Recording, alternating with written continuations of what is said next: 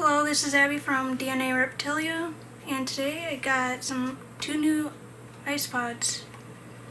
So let's get started.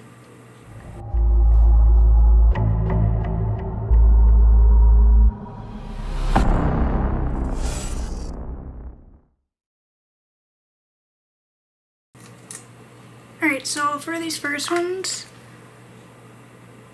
they are Armadillium versicolor, I think it's called. I think that's how you say it. And I got them from good friend at Supreme Gecko.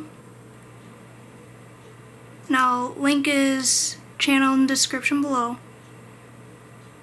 I just really like the color on these things.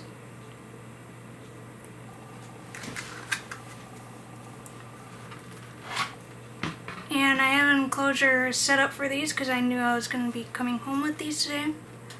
So all I did was leaf litter, a little bit of sphagnum moss and the moist areas, and mainly try and put it in one area of the enclosure. Because they like having like all Isopods, they like having a dry side and a moist side. You don't want to miss the entire thing. So this is going to be the moist side and this is going to be the dry side. And they like it more humid, so about half the tub. Make sure it stays moist. There they go.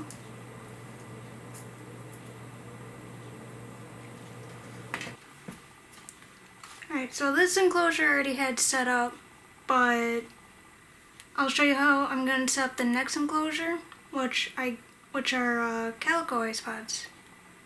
And again, thank you Supreme Geckos for these.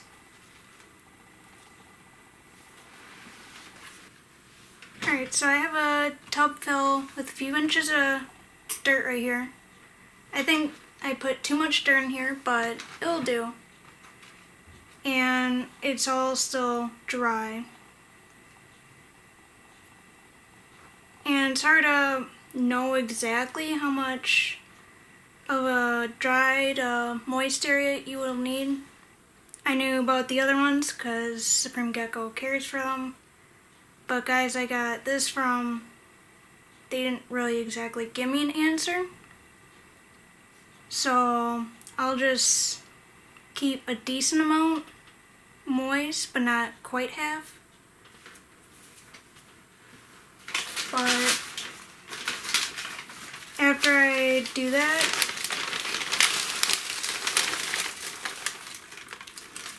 just make sure they have a good amount of leaves.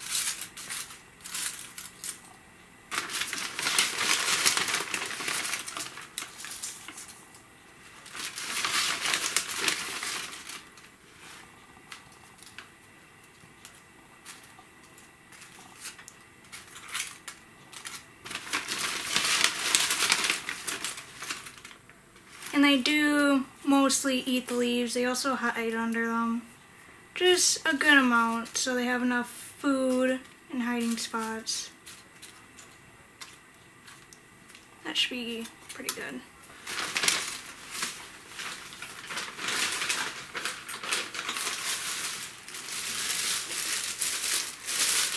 And then I add a piece of cork bark or two. And usually I try and do it in the dry side, so that's just my preference. You can put one each side, but just depends on the size of your tub that you have.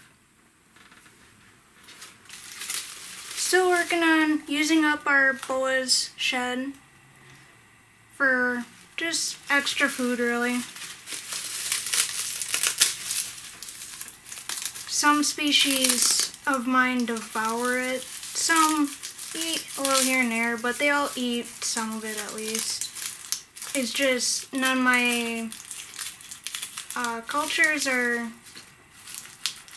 exploding like crazy, except the dwarf whites, but those are really easy and not hard to breed at all.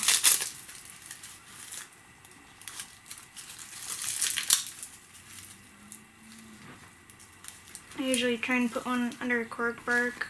It seems to go well.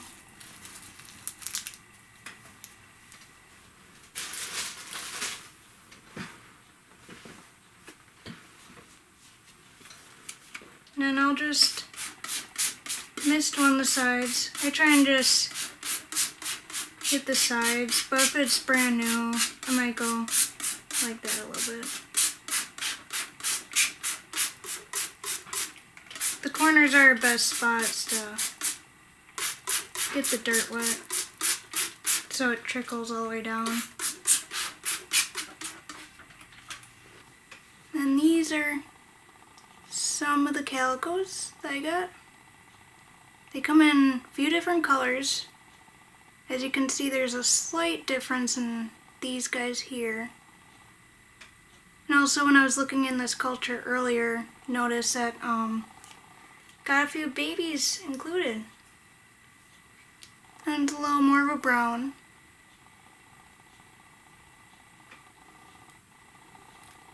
And also a sphagnum moss in here. I might put a little bit in here.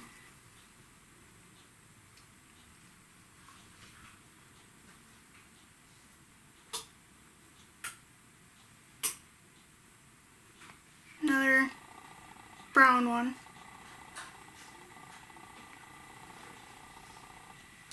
I've been wanting calicos for a while because they're just pretty cool.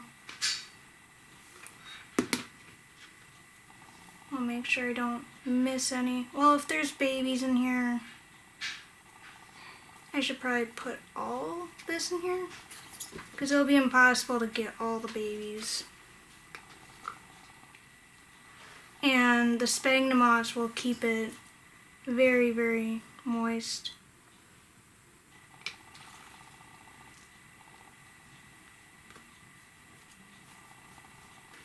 And I don't want to go farther than here yet, because I experienced with zebras, I ended up killing them because I was never told that they needed a dry area, and they like it really dry.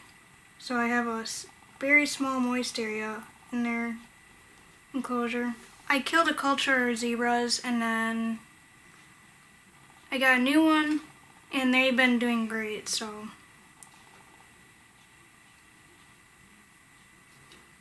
Might be able to see a few babies in there if it focuses. And then some other ones too.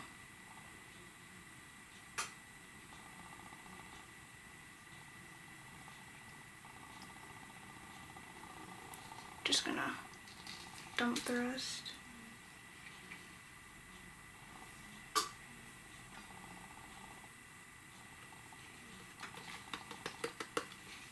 Should make sure there's no babies left. So that's basically how the basics of how to set up a Isopod tub. So if you enjoyed, like, share, subscribe, and I'll see you next time.